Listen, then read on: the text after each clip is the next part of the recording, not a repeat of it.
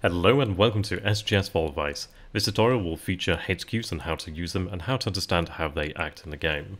Now, to engage in combat, you require a headquarters. This is a little different to previous SGS titles, but within this title we felt it best represented the actual time and place of the Polish campaign. So, for example, you have your commanders over here. You can see them here, the headquarters.